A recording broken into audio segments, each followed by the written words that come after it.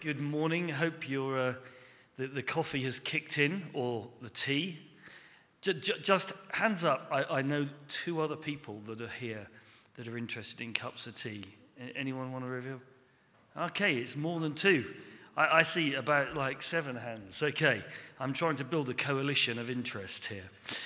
Okay, so I come from the lands of cups of tea. It's 5,500 miles from here, and I'm on the east coast of the UK, down there in a little town on the coast called Felixstowe, which I have to say, normally at this time of year is great because this is my house.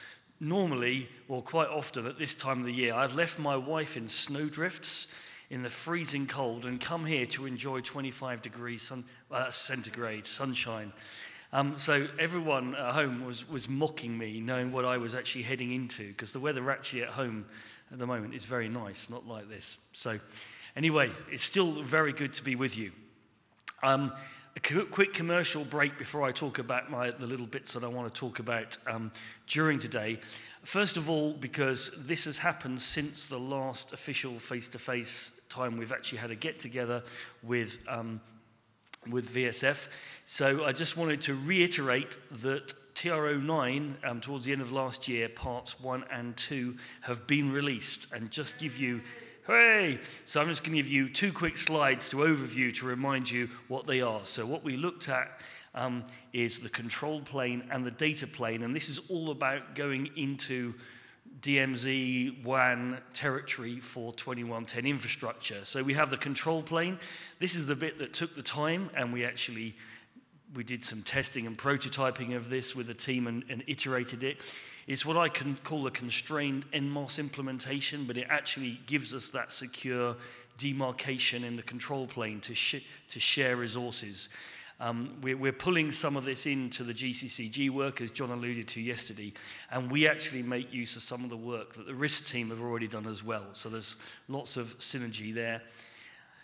Also, a little plug, there's some work here that I'm heading up in SMPTE, but also is actually touching both AMWA and VSF in the way we're handling this. And this is all about time alignment of essence in production. I think we touched on it again tangentially a little bit yesterday.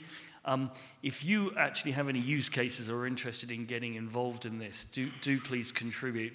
Because of the overlap with some of the work we're doing in GCCG, there's a liaison with the VSF from SMPTE on this, and because of the need to use some of NMOS tools to actually talk to and from media devices, there's a liaison with AMWA. So it's a tripartite piece of work that's being looked at here, and it's all about fulfilling that gap that I mentioned yesterday in being able to automatically reconcile different media essences as they're actually flowing. If you want to know more details, do please catch me in the break as we go.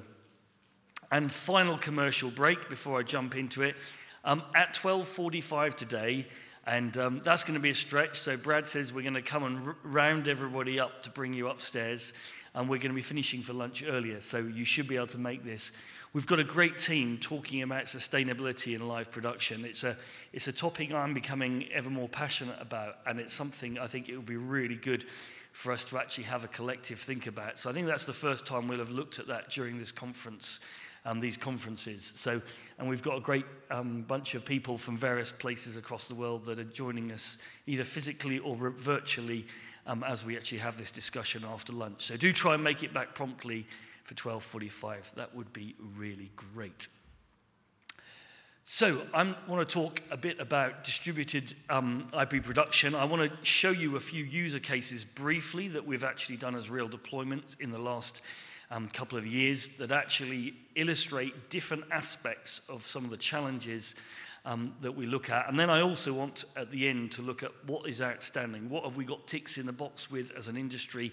What stuff do we need to actually still keep looking at? So really in that flow in the middle there on one of my little pictures I use here, we're talking about the acquisition and presentation and the processing, be that on compute or be that in traditional appliance. This is a picture that I've been using, I think, since last autumn, and I call it the 3 Ps. And I think the differentiation between what we're now doing in all of the use cases I want to just very briefly go through this morning, compared with previously, is we're actually using IP transformation to actually make use of the sharing of people, processing, and places. So we're actually in the phase now, and probably have been for the last couple of years, where we're really leveraging the advantage of the flexibility of IP to actually make workflow changes and change the way we work things, rather than just swapping out SDI technology for IP technology, which itself has some benefits, but it's certainly not the be-all and end-all. So the 3 Ps, bear these in mind as we actually transition into these next diagrams.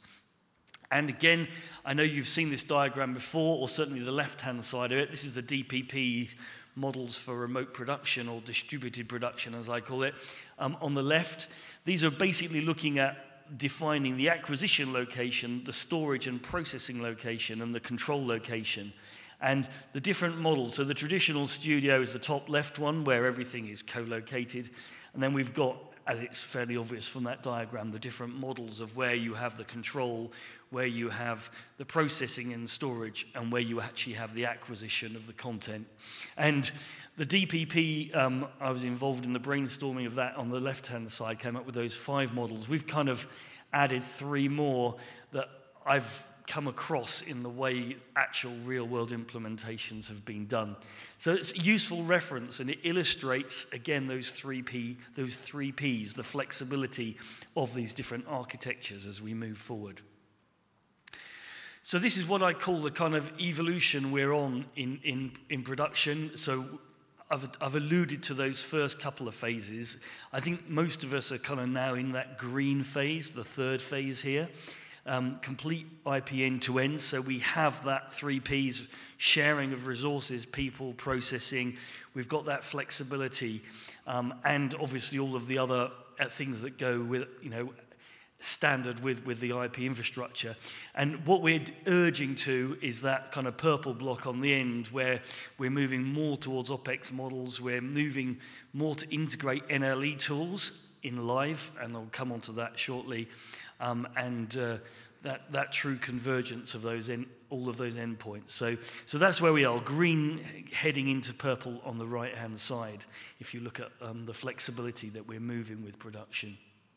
So this is just a reference point. This is another picture I've been using for a while, just to remind you of the different elements. I just want to say thank you to the guys for especially Kieran, first thing, for talking about the 5G infrastructure. We've done quite a few tests in the last 18 months with 5G integrated into production, and I think it really is actually starting to get traction now, especially with NPN technology. So that's actually a real plus. I think that some of the work that's outstanding, which again Kieran alluded to earlier, like timing, how we actually get timing, because if we want to fully integrate microphones and cameras on a 5G connectivity into a production system, we do need those sampling points and the timestamps to have the same accuracy and resolution and be interchangeable with standard, connected Triax cameras, etc., 2110 direct cameras. So some of that is still in the future on 5G, but we're actually seeing a lot of progress there as well. One piece of technology that I think has transformed from the deployments that I've been privy to in the last couple of years is this element of doing control federation.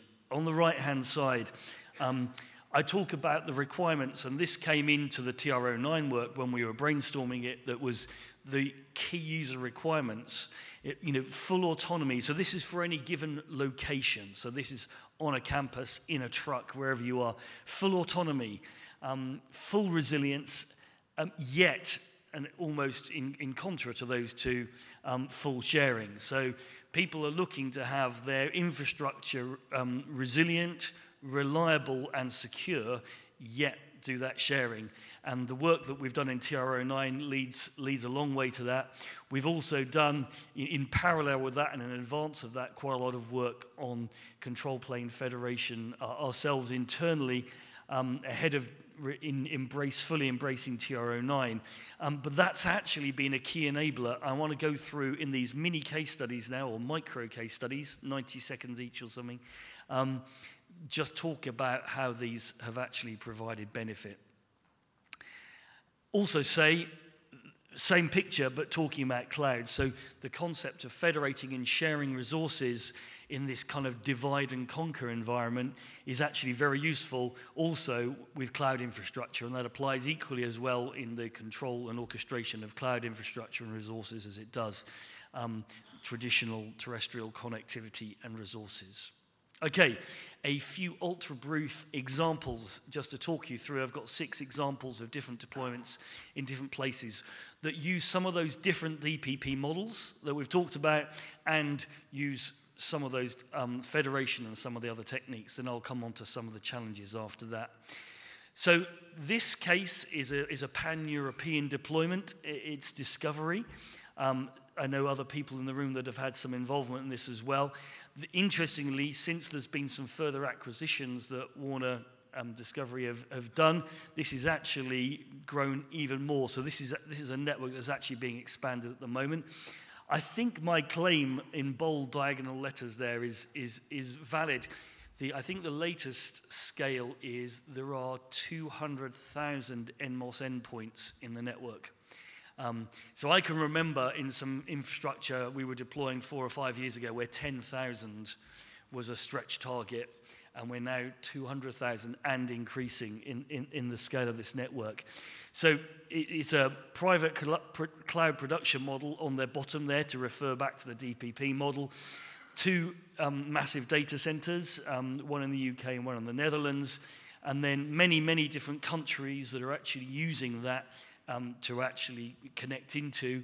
And in terms of the federation, we've actually got 2 different fully resilient secure control systems, one in each of those centers, one in the UK and one in the Netherlands. And there's actually further look at federating and fragmenting and federating to a greater degree to provide even more resilience and flexibility. So that's a use case where we're actually using compression, JPEG XS, in the interconnect internationally, but linear uncompressed in country. So key case there, and scalability is a key thing there. Follow the Sun production is number 2 case study. This was alluded to a bit at a presentation that we had last June here by the guys from Riot Games. This is their vision to actually have 3 8-hour offset production centers around the world in which they're doing effectively that follow the sun production. So it's all about having flexible connectivity to actually bring in and be able to produce the events from there. So it's that centralized production model down the bottom there. So you've got acquisition in one location, in the various locations, and then you've got the control and processing in these follow the sun centers. So that's case study number 2. Case study number 3, this is another European one. This is an interesting one because it started off on the right-hand side as a single IP facility, so a single campus solution with traditional infrastructure. And again, I know some other people in the room have been involved in providing some elements of this. So orchestration and control for an individual campus, and then what we've ended up doing as that's grown to a national infrastructure is provide connectivity, and that's actually being provided to actually interconnect. So we actually have orchestration and SDN control of a WAN environment as well as multiple infrastructures separately federated, controlling different individual campus locations. So it's that element that I was talking about earlier where we actually have full autonomy and security and resilience of infrastructures, and then we have the federation of those together. So that's actually another solution that's actually running live. This is an interesting one. This is relatively a very new solution, and this was just wanted to illustrate another use of federation. So this is what I would call a traditional on-location standard infrastructure where both the acquisition, the processing, and the control is co-located on a campus. But actually, one of the things that this customer was looking to do was actually have as much autonomy, resilience and security within their studios and control rooms and their player infrastructure and their MCR areas. So we actually ended up doing different control systems for each of those areas and federating those together. So that secure resource sharing is happening, but you've got even more segregation and resilience of the different elements. So this is nothing to do with going over wild connectivity in wide area networks or being interconnecting with competition or other entities. This is within an organization. So a different use case there. Case study 5. So this is another interesting one that's very recently happened at the very end of last year. I call it multi-organization federation. So there's a broadcaster in Scandinavia that was looking to actually, again, this is leveraging those 3 Ps, the people, the processing, and the places, multiple sports events, and it's all about scaling up when they've got peak demand. So they could handle some of the infrastructure production themselves, this broadcaster at their call center, but they don't have anywhere near the infrastructure to actually do the production for all the simultaneous events, sports events that happens at certain occasions. So what they did was they had liaisons or contracts with other production companies. I call them here production company A and B, so that in scaling up, using this federation concept, they can actually enable different other production companies to basically pop in virtually and actually offer the control and processing elements of that distributed production as part of this. And I've got a different diagram just to show that conceptually with those different models. So we've effectively got the production companies that are doing the control and processing remote from the acquisition, and then we've got also the TV studio, which is doing effectively that same remote processing and control as well as their own acquisition points. So we've got 2 different DPP models there in use in the same solution. But again, this is actually demonstrating the benefits of this, the flexibility of IP in terms of the resource sharing that's actually happening and going on there. And my final micro case study is a radio one. We must never forget the audio. It is actually the most important element.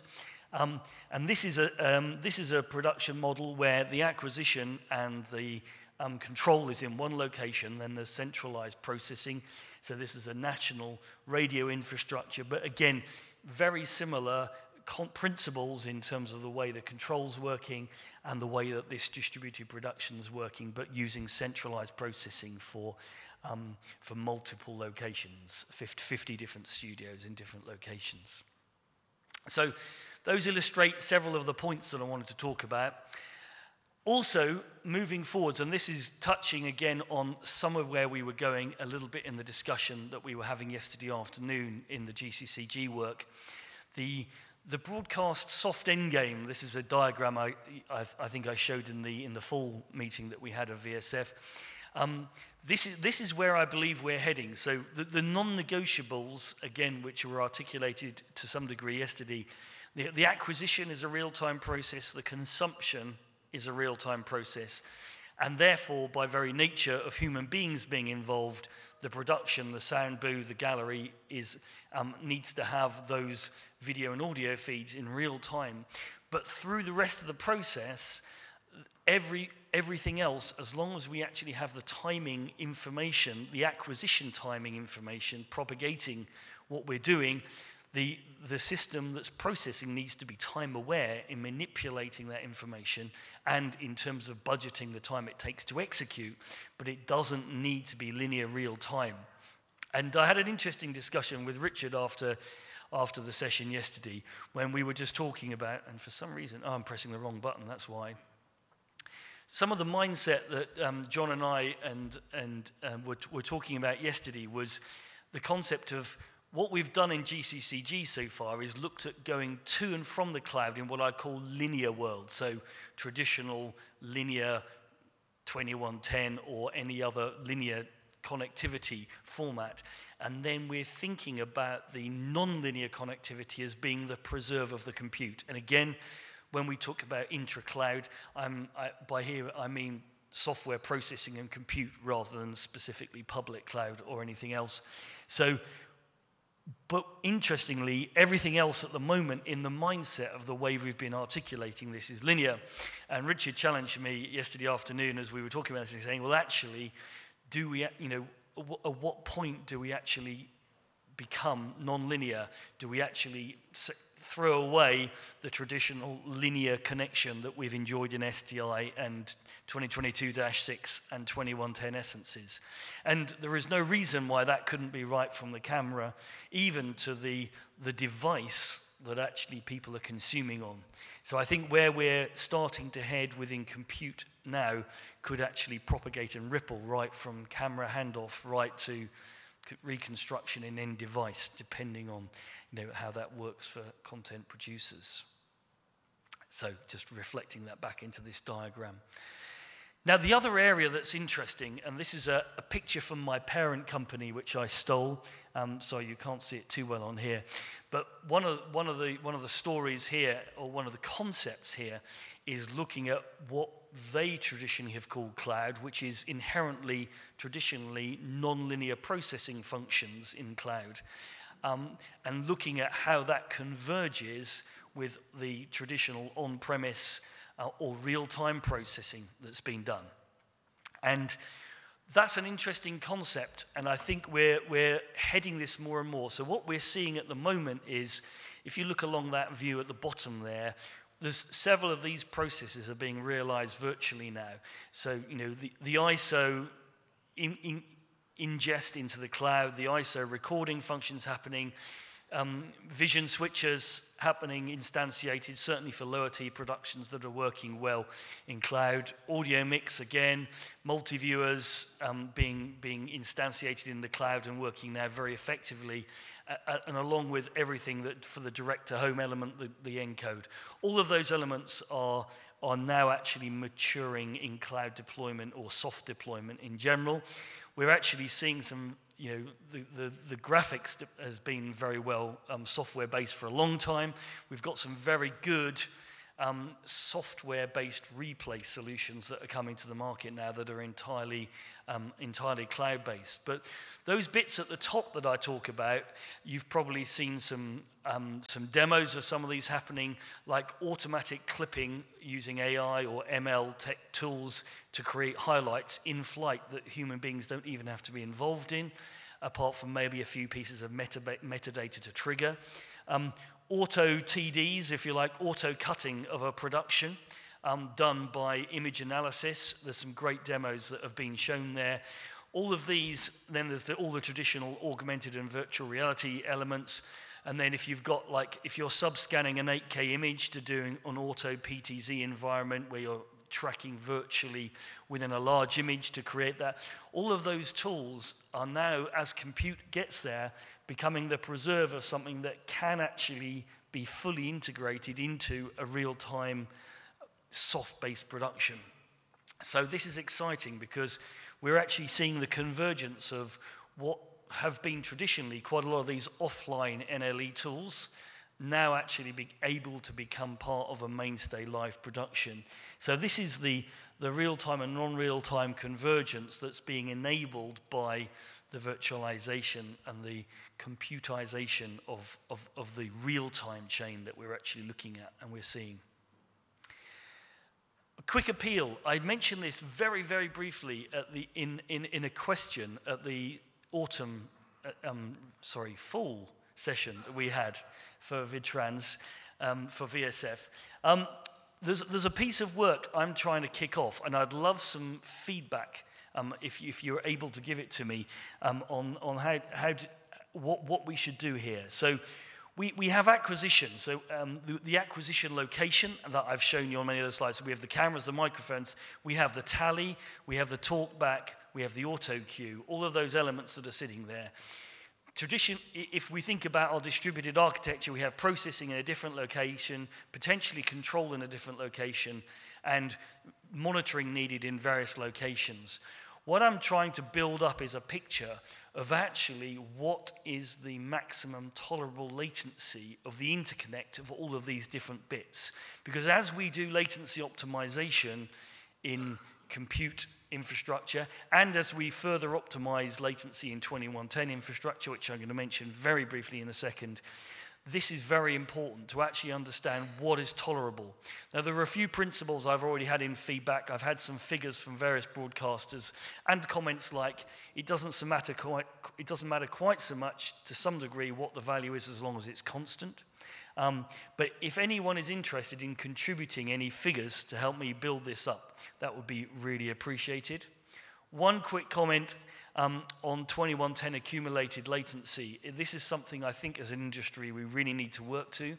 At the moment, we're in a situation where, as I think I'm right in saying, for instance, every big switch vendor that I know, vision mixer vendor, used to have a nice 2-line of SDI delay in their system.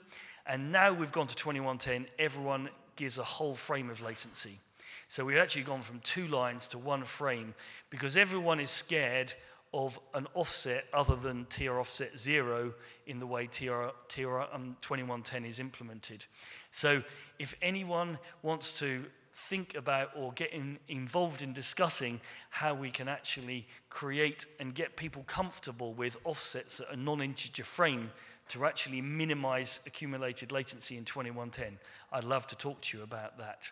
Okay, conclusions. I'm not going to actually talk through these because I think I've just about hit time, but just wanted to say, you know, we've actually got we've made some great progress as an industry and as vendors in attacking a lot of the stuff we need to for distributed production.